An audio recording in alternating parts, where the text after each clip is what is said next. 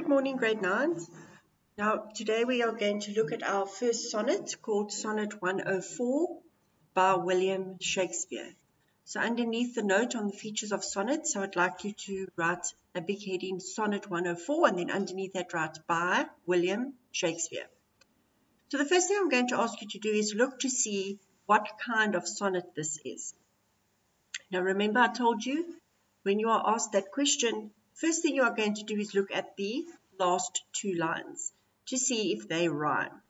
So in the second last line we have the word unbred, and then in the last line dead. Unbred, dead.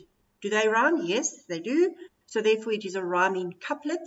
So this is a Shakespearean sonnet. So as we go through the poem, you can see if the other features of a Shakespearean sonnet are there. But our first clue that this is a Shakespearean sonnet is the rhyming couplet at the end. Okay, let us go through the poem together. To me, fair friend, you never can be old. For as you were when first your eye I eyed, such seems your beauty still, 3 winters cold, have from the forest shook 3 summers pride. 3 beauteous springs to yellow autumn turned, in process of the season have I seen. 3 April perfumes in 3 hot Junes burned, since first I saw you fresh, which yet are green. Ah, yet doth beauty, like a dull hand, steal from his figure, and no pace perceived.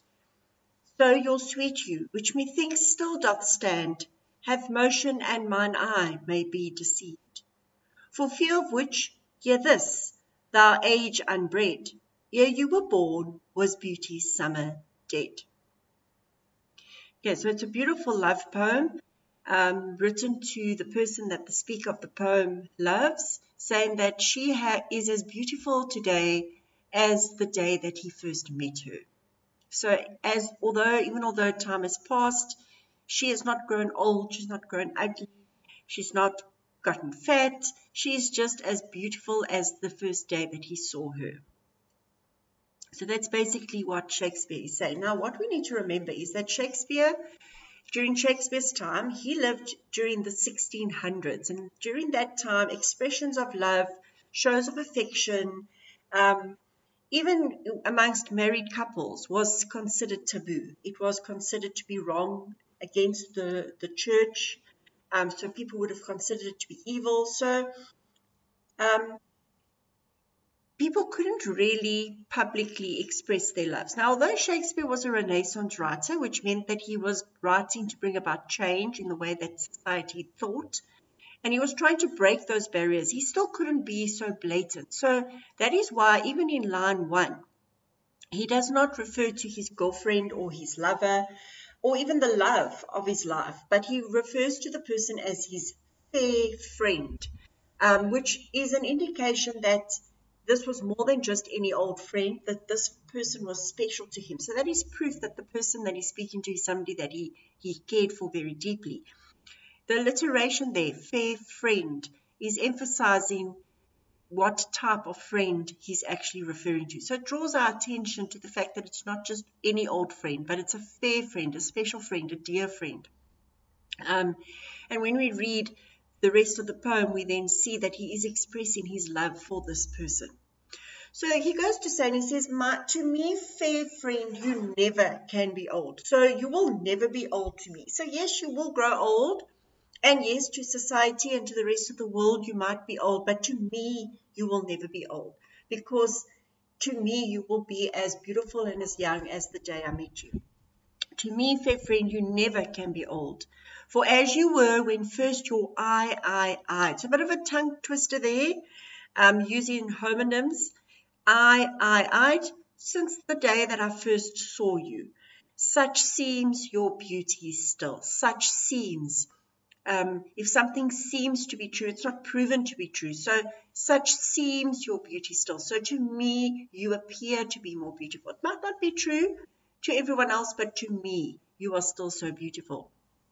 3 winters cold have from the forest shook 3 summers pride. So there's our first quatrain, and he's talking about 3 winters, 3 summers. So we can assume that 3 years have passed since the first time he saw her.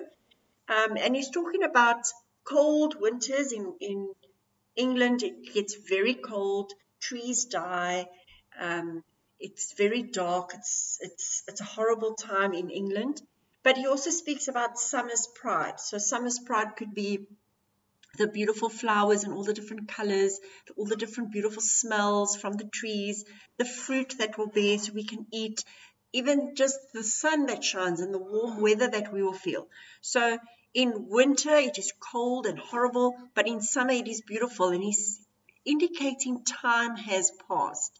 But also it's a metaphor for um, periods of our life when winter it will be cold and horrible. So that would be bad things, troubles that happen, problems that you had to face.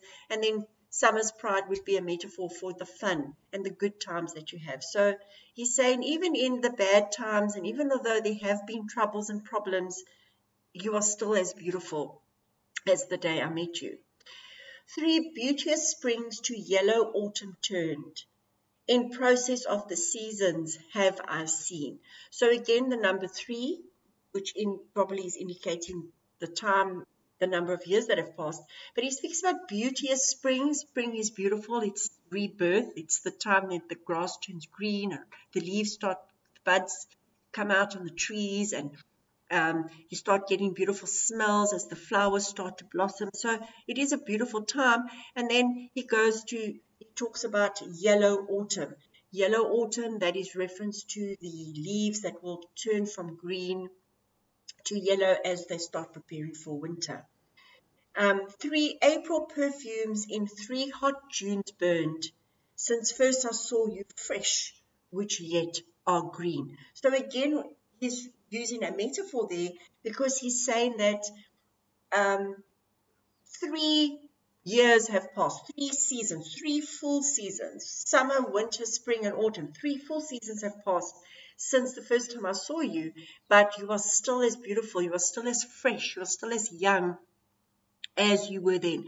So the green is referencing the grass and possibly the trees, that as they start out as the young tree, it's green and it's fresh and it's new. And that is what he is comparing her to. He's saying that she is still as fresh and as green as when she was young. Yet doth beauty, like a dull hand, steal from his figure, and no pace perceive. So there is the turn of the poem, the change. In the first 2 quatrains, he's acknowledging that he loves her and that she's as beautiful as the first time he met her. But now he's acknowledging now in the turn that time has passed. So he's referencing the fact that he knows time has passed. But when he looks at her, it seems as if time has not passed. So he says, yet doth beauty, like a dull hand, steal from his figure, and no pace perceived. No pace perceived, we have alliteration there, emphasizing pace, which is reference to time as well. And then just in the line above, we see a simile. And he is comparing beauty, not necessarily her beauty, but beauty in general, to a dial hand. Now, a dial hand is an old-fashioned clock. In the olden days, they used to use it to use the sun to see the shadows and determine the time of the day depending on the shadow. And obviously, the bigger the shadow, the later the hour. So he's saying that as the dial hand steals his figure, it goes from being a thin shadow to a big shadow. But you don't actually notice it, because if you're watching that dial hand, you won't notice the time pass. But if you look at the dial and then come back 3 or 4 hours later, you will then notice time has passed. So he's saying that we don't notice time passing. We don't notice beauty fading. We don't notice somebody getting old. But it happens. So your sweet hue, which methinks still doth stand, hath motion, and mine eye may be deceived. He then goes back to her specifically, and he says, so your sweet hue is your complexion. It's the shade of a hue is the shade of a color. So he's talking about her complexion. He's saying, methinks your hue still doth stand. I think that your appearance is unchanged. You are still the same as when I first met you. But he acknowledges that perhaps he has been deceived. Not in a negative way that somebody has lied, but in a way that you've perhaps been tricked. He doesn't see that her beauty has faded. So he's acknowledging that she's old, but to him, she still is as beautiful as when he first saw her, which is a beautiful thing. We all want someone to love us unconditionally and to see our beauty regardless. So he's expressing his love for her in that line there. And then in the rhyming couplet, he says, for fear of which, hear this, thou age unbred, ere you were born was beauty's summer dead. And he's saying, if you don't believe what I'm saying, generations that haven't even been born yet, understand this, that by the time you come along, beauty is dead, because this person that I'm speaking about would have died. And then beauty will die with her. She is that beautiful. She is the epitome of beauty. So yeah, that's the love poem. He's expressing his love for her, which would have been a very bold move in Shakespeare's time, let me tell you. But it's a beautiful love poem nonetheless. Okay, so if you scroll down, grade 9, you will see there's just a modern rendition of what the poem is about, explaining to you which what he's saying. You can read it by yourself. And then there are the questions. There are 9 questions. I would like you to answer those in your books, please. And obviously we will mark that when we get back to school. If there are any questions, anything you don't understand, then please jot the question down, and then you can ask your teacher when you get back to school. I just want to draw your attention to number 7. The question is explain the volta in line 9. It's explain the turn in line 9. There was a mistake there, so please just correct that. Okay, goodbye and good luck.